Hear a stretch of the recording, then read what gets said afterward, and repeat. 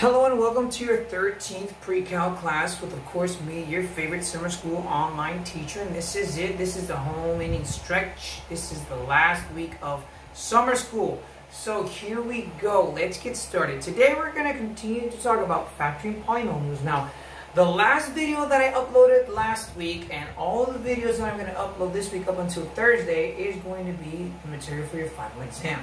So now we can go back to what I was going to go to originally, which was talking about or continuing our lesson on polynomials.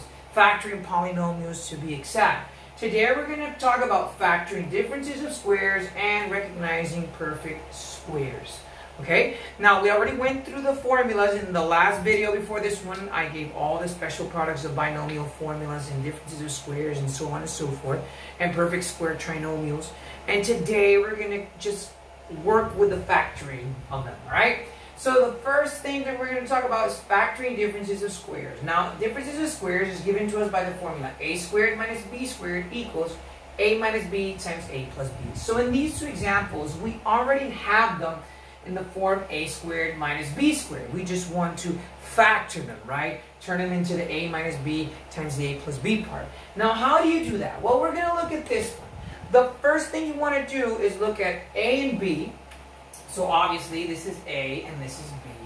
Now to turn them into a minus b times a plus b, we actually have to find out and verify if they actually have perfect square roots. So I'm going to actually go ahead and step out of camera just to make sure that we're looking at it this way, making sure that nothing is out of focus. Okay. So if we want to turn this into a minus b, what we want to do is first see if these two terms have a perfect square root, which they do. So you're actually going to say the square root of 4x squared minus the square root of 25. Now the square root of 4x squared is 2x, and the square root of 25 is 5. So this is my a and this is my b, which means that this is going to be 2x minus 5 times 2x plus 5. Now, if you wanted to check your answer, you would just multiply by using FOIL. And if you get this, if you get your original problem, that means that it's correct. Again, I'm going to be stepping out of camera, making sure that everything looks accordingly. You can take a couple of seconds to look at the video. All right, now let's look at the second one. Again, we have a binomial and a monomial. This is actually a z. It looks like a 2, but it's actually a z. So this would be our a and this would be our b. So what we want to do is determine the square root. So the square root of x plus y squared minus the square root of z.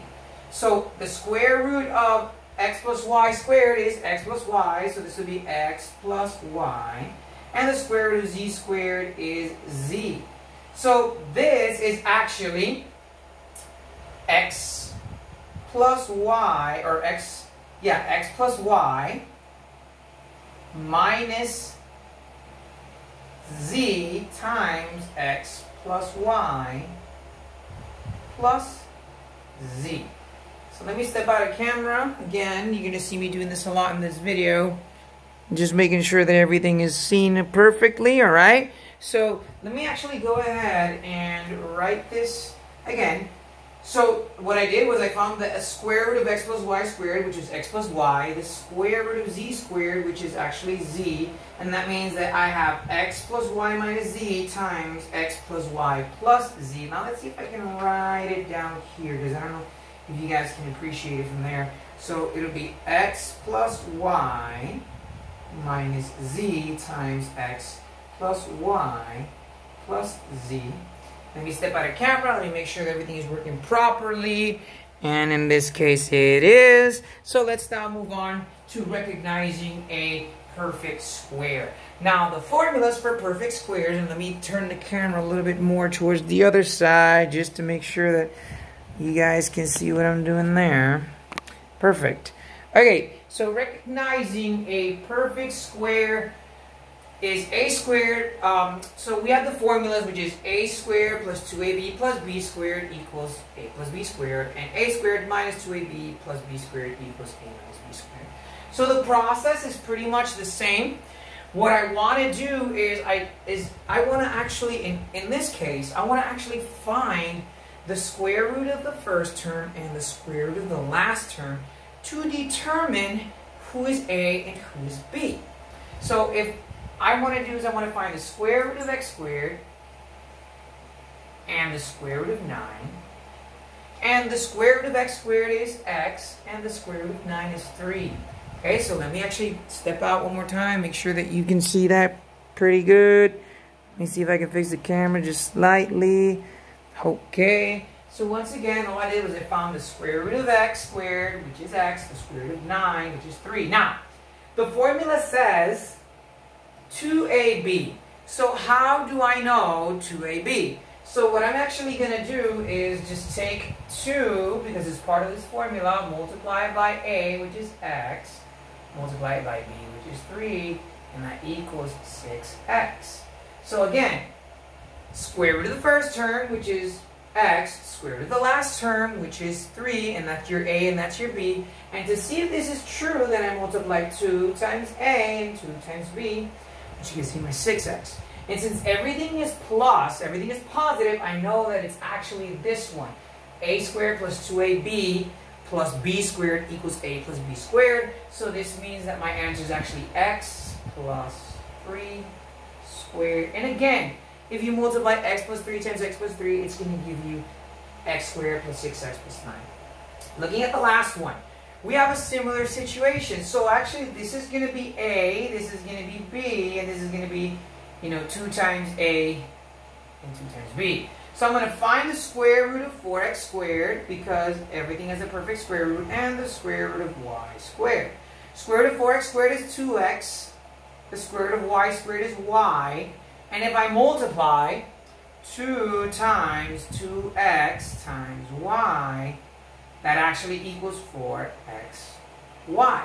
So what I want to do now is just look at my trinomial and realize that there's a minus sign here and a plus sign here. So this is actually in the form of a minus b squared. So what I'm actually going to do is simply say 2x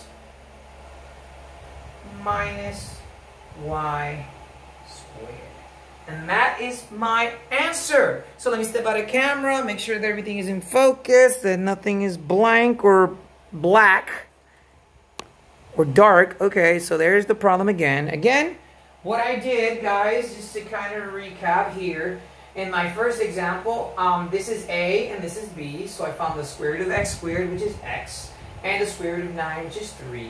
Now to get the middle part, because the formula says 2ab, I multiply 2 times a, which is 2x, and 2 times b. So 2 times x is 2x, times b is 6x. And since everything is positive, I know that it's in the form of a plus b squared. I did the same thing with my second term. I looked, this is a and this is b. I found the square root of 4x squared, which is 2x, and the square root of y squared, which is y.